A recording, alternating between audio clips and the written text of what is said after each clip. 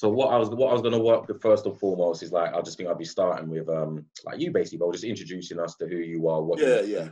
And then I'm going to jump in, you know, as you get towards the end and just fill in some blanks if there is any. Or whatever, you know, how I know you and what I feel. And then we'll just open up the dialogue, man. Yeah. All right. So who are you, bro? So, okay. So how long we got? Who am I? Well, I'm everything but nothing. My name's Israel Ajose. You know, born London, UK. You know, parents are of Nigerian heritage. I lived in the UK for like first 10, 11 years of my life. Then my parents took me to Nigeria because of just unruly child, you know, thought that, you know what I mean, we're gonna straighten him out. It did kind of work to some degree, but then it kind of got worse on another, you know, got even more unruly. So they thought, well, you know what I mean? The people in my family in Nigeria was like, well, you should take him back to UK. He can't fit in here. You know, he's you know what I mean? It doesn't seem like this system over here is suit for him. And if he keeps continuing down this road, basically you're just gonna end up dying. You know what I mean? Because someone will just end up killing him. So then I got brought back. And then again, it kind of just went from bad to worse again. But it was more kind of like just mixing with the wrong crowd, hanging around with the wrong people, getting in trouble with police, getting in trouble with the law, getting locked up. And I believe that's where the kind of turnaround, the major turnaround in my life kind of started. I was like 16 at the time. I got locked up, youth offenders institution. Came out but just before like my 18th, and that's where the turnaround kind of happened in there. So obviously, while I was in there, there was because I was into boxing, and actually before actually getting into, people always used to say, "Oh, why don't you do boxing and." You know, you're a big guy, you look strong, you know, like, you know, you'll be a good boxer. And I did kind of like boxing, but I was just getting distracted, you know, just getting caught up with the street lifestyle, gang members, affiliation. And, you know, while all that time, I could have probably been going to the gym, going boxing and staying out of trouble. So, so while I was in there, one of the prison officers, he was really into boxing as well. He used to buy like the boxing magazines, and like after he'd finished reading it, he'd pass it on to me and say, "Yo, you know what I mean? Look at the thing," and we'd talk about boxing, and he'd be telling me about fights and stuff like that. And it's like, wow, like, so he was saying like, yeah, like when you get out, like, you know, he goes, because like as you can see, like 90% of the people who come in here, they end up coming back. You know, even while I was in there, I saw quite a number of my friends that, you know what I mean, they'd get released and, you know what I mean, they'd come back and meet me again in there. Like, wow, like, you know what I mean? It's like, kind of like just getting on, you know, getting caught on the hamster's wheel. And he was like, look, get out, like, you can do something with your life. You know, you're still very young. You know what I mean? You can take up the boxing. I was like, cool. So long story short, came out. And yeah, within like a week, 2 weeks of coming out, I signed up to a boxing gym near me. It was, I was living in West London at the time, Ladbroke Grove. And just up the road, pretty much about like 10 minutes walk away, there was a gym called All Stars. So the people, they were saying, oh yeah, like, you know, oh you need to, you want to go All Stars. First, before I went to All Stars, I went to some other gym. It was in King's Cross. Somebody had told me about it, and they said, "Oh, go there." There was a world champion boxer. His name was Robert Mugabe, and he was like a middleweight champion, world champion. Everyone says, "Oh, go there," like, you know, like there's top class people there and stuff like that. So I went there. This Robert Mugabe wasn't there at the time, but I went there. I went there like a few days, and the guys were showing me how to box and stuff like that. I remember they put me in the ring with somebody. he was about the same size as me, but he was more experienced. Anyway, we're kind of like sparring or whatever. I'm just wild. I didn't know what I was doing. You know, I was just boxing off pure strength. But anyway, I knocked him down, and like people were like, "Whoa!" Like, you know what I mean? Like, this guy's like, he's only just started like a couple of weeks. He's fresh. Like, how come it's like, you know? But the trainers were still saying like, Israel, you need to brush up your skills. Like, you're very wild. You're strong. That's not a problem, but you just brush up your skills. So I was like, oh, okay. So I got, you know what I mean? He was teaching me how to do the skill stuff. You know what I mean? And then it's like, and then I was talking with someone one day, and he goes, "Oh, what boxing gym you go to?" And I told him, I said, "Oh, the one in King's Cross." And he goes, "Oh, that's a bit far." He goes, "Why don't you go to All Stars?" He goes, "I thought you live at Ladbroke Grove." And I goes, "Yeah, I do." He goes, "There's one just like 10 minutes away from you, bro, like walking distance." He goes, "Why are you hopping on train going across London? And there's one right there on your doorstep." And he goes, "It's All Stars, like big gym. Like all the champs go there." And I was like, "Oh yeah, really?" He goes, "Yeah. He goes, "Yeah, you need to go All Stars." So I was like, "Okay." So next day, packed my bags, went to All Stars, walked in, and like the trainer was like, "Yeah, what you here for? How can I help you?" And I was like, "Oh, I'm here to box." I said I want to box. He goes, "Oh, you want to box, do you? Okay." And it's kind of like that Mr. Miyagi kind of story, Karate Kid, you know, kind of thing. Okay, all right. Cool, yeah, all right, go and change, go in the change room, go and get changed, start shadow boxing. So this guy's teaching me how to shadow box now. So I'm trying to tell him that, bruv, I've done sparring, I'm ready, like, you know what I mean? And he's saying, no, just keep shadow boxing, you know what I mean? I did that for about 2 weeks. And like, I'm seeing man sparring in the gym, I'm seeing man getting in the ring. So I'm like, bruv, I can deal with these guys, you know? So he's showing me like, look, learn your skill, learn your craft. You don't worry, you'll get your chance to come in. And I remember one day I came in, I said to him, "I'm strong, you know." I'll never forget it. I remember saying to him, "I'm strong, you know." I said that to him, and he goes, "Really?" And he went, "Okay, all right, cool." He goes, "Come tomorrow, and we see how strong you are." I came the next day, man. He said, "You're strong, innit?" Put on the gloves, put me in the ring. He put me in the ring with a guy, not half my size, but he was smaller than me. Because I was like a light heavyweight at the time, cruiserweight, light heavyweight. He put me in with a middleweight guy. Okay, fair enough. We can expect a lighter person to be faster, which he was, of course. But this guy boxed my head off. And I was just, you could see that, of course, it was plain and clear that, of course, I was stronger than him.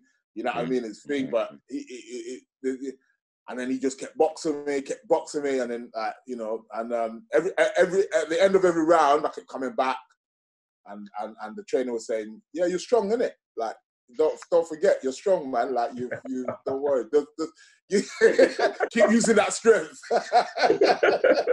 And I'm like, okay. And the rounds were going on, and obviously I didn't have good stamina, so I was getting tired.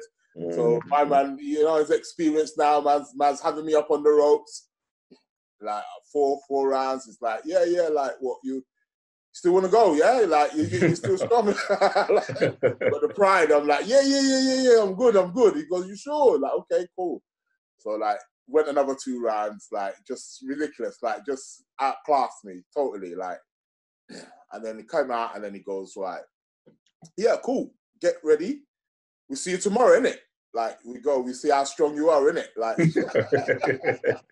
onto you, yeah. And I was like, what's going on? So I remember walking on that day thinking, do I really want this? Is this for me? Like, you know, maybe like I've just picked the wrong thing here. Like, total, like, when I told, like, just demoralized me, like, just like, no, like, I'm literally searching for the spirit here. Like, what's going on here? You know, like, this can't be real.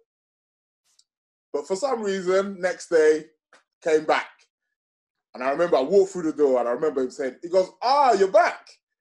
And then he thought, okay, all right. So you got heart, basically. You're sure to say you got heart. Okay, cool. And then he goes, "Listen to me. I'm going to teach you how to do this thing. Trust me, I've seen it all. Get in that mirror and start shadow boxing just the way I told you." And I was there for like I was there. I was shadowboxing for about 3 months. No whatever, like nothing else. Shadowbox. After you shadowbox, I was doing the skipping. Yeah, you do your press ups, all that kind of stuff. Yeah, but come in. Every time I just kept coming in, it's like mirror, bruv. You know what you're shadowboxing in that mirror. Keep your hands up. Keep jabbing. I'm showing you the techniques. Keep doing it like that. That's how you do it. And like 3 months after 3 months, man said, right, boom. I remember walking in one day. I was shadowboxing. I didn't even think nothing of it. I was just shadowboxing as normal. I was kind of I've got into the rhythm of it, so it was kind of cool. And like you just said, Israel, you're up, gloves on, boom, in the ring. Come in the ring, put me in the ring with the same guy, same dude. And I was like, bang, bang. I laughed in front. He goes, see it right there. He goes, you remember you boxed that guy. That's the same guy you was in the ring with like 3 months ago. And you couldn't lay a glove on him. Now he's confused. You understand? He doesn't know like what's going on now. That's how you work it. And from there, it just went on and on. The following year, I entered. What had happened was my first couple fights. My first fight, actually, which was what was happening was they were taking me to the shows, because amateur boxing, you take it to the shows, and obviously the different trainers from different gyms will try and match up their boys. The truth, I was kind of big and I was a bit muscular. Like every time the other trainer saw me, he would be like, nah, like I'm not putting in with my boy. You know what I'm trying to say? And they'll be like, yeah, but he hasn't had no fights. Like, man's, you don't even know what he's like. But I think they were just like looking at me and just judging me by my size and thinking like, right, man, he looks powerful, man. Like, no, I'm not risking my boy with him. So like, I was going through months, like I couldn't get no fights. Like they were saying, why, what's happening? Like they goes like, no, but they won't fight him. They kept taking me to all the shows. I remember I went to one show and my trainer goes, don't take your top off. Like just walk there with the jacket, because sometimes you have to take your top off to weigh in and all that kind of thing. I remember he was kind of hiding me, and he's like, and I couldn't understand at the time, and he's like, he goes, just don't take your top off, just like keep your top on, like, because man's, you know what I mean? And I remember like the trainer, I remember distinctly the trainer was looking, he was talking, and he was looking over, looking at me like sizing me up. You know what I mean? I just remember he just went, nah, like, allow it. You know what I mean? And then, sure enough, that night, I thought I was going to get a fight. And then what had happened was there was a super heavyweight, which was the weight above me, and that dude was meant to fight. And his opponent pulled out of an injury. And I remember the trainer came and he goes, if you don't mind, I know your boy's looking for a fight. I know, he goes, my boy's heavier, but if you willing to, risk that, he goes, he's only had like a couple hand fights. He goes, I know your boy ain't had no fights, but if you want a thing. So my trainer was like, okay, yeah, all right, cool. Bring it, let match them up in it. Let do the thing. So I went in there. Again, I overpowered him and everything, but definitely he was more experienced than me. So I lost that fight. I lost my first amateur fight. You know what I mean? But everyone was saying, well done, you did well. But, it's just that it was a matter of experience and stuff like that. And then from then, I just started winning all my fights. I won the junior heavyweight championship. And then obviously after 18, then you go into the senior ranks. Went into the senior. And then I won twice ABA championships. London ABA championships, won England championships. We're just winning, occasionally, I did lose. In total, as an amateur fighter, I had 35 fights and I'd lost 5. And those were like in the finals, like finals of the ABAs. I got to the finals one year, I lost. I remember I got to semi-finals one year, I lost. I got to the finals one year, I lost also as well.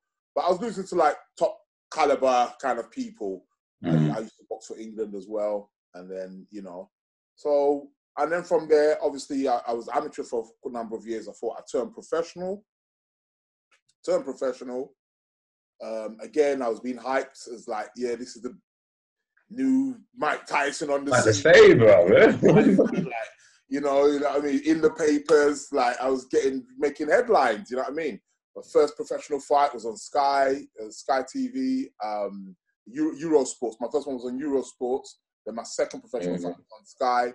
And like the commentators were like, boy, like he's looking good, he's knocking people out and stuff like that. And then about a year or two into my professional career, what had happened was my mum was ill, and then my mum passed.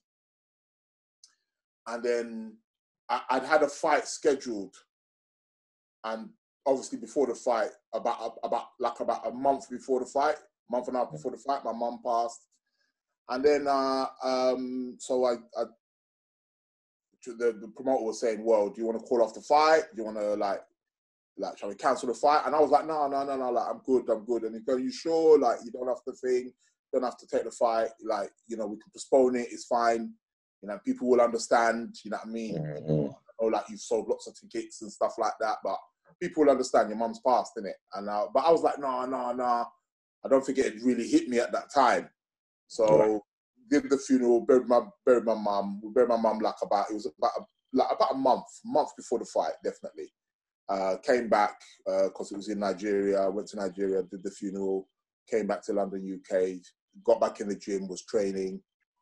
And then the fight time come, and basically there was just nothing there, like on the fight. I thought I'd gone through the routines, nothing was there. And the person who I lost to, good fighter, but wasn't on paper. It was like, yeah, okay, that'll be a good fight, but Israel will do it. Yeah, that's supposed to be Israel. That's Israel's fight. It's not like, okay, yeah, everybody's expecting like, yeah. It wasn't even like, okay, maybe even. It was like, Israel will do it. There's no if, buts, or maybe.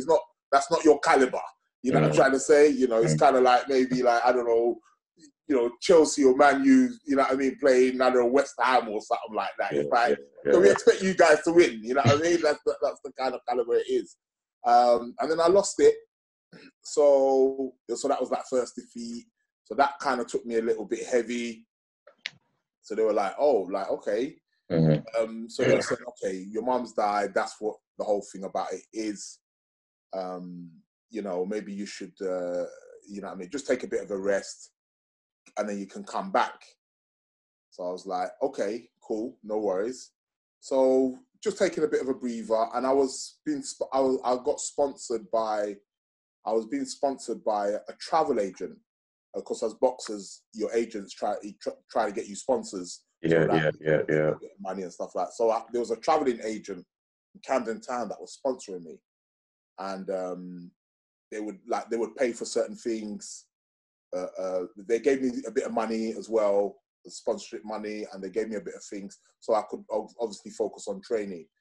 And then I remember like about a week or so after the fight, my trainer said, not my trainer, my agent rang me up and he goes, listen, he goes, the travel agent that's sponsoring you, basically, they're saying like, they want to give you 2 weeks holiday, innit? Like, anywhere you want in the world, you can go. Yeah, they said like, anywhere you want in the world, hotel, everything paid for. Basically, you just take your spending money, basically. Just tell them where you want to go, and like, it's jiggy, innit? And I was like, okay, cool. I'm down with that. So, for some reason, you know, most people would say, okay, yeah, let's go Spain, Miami, or something like somebody, you know what I mean? Like, let's go to Las Vegas or something like that. For some reason, I said, okay, book me a week in India and give me a week in Israel. And then they were like, yeah, okay, cool. Boom. So they booked the thing. The thing said, yeah, you're staying in this hotel, boom, you're gonna be like bang. So I've gone. So the trip was here, go to India, and then from India, I was taking a flight to Israel and then staying, and it was like a week each. Yeah. Let me just ask you, why India or Israel? Was there any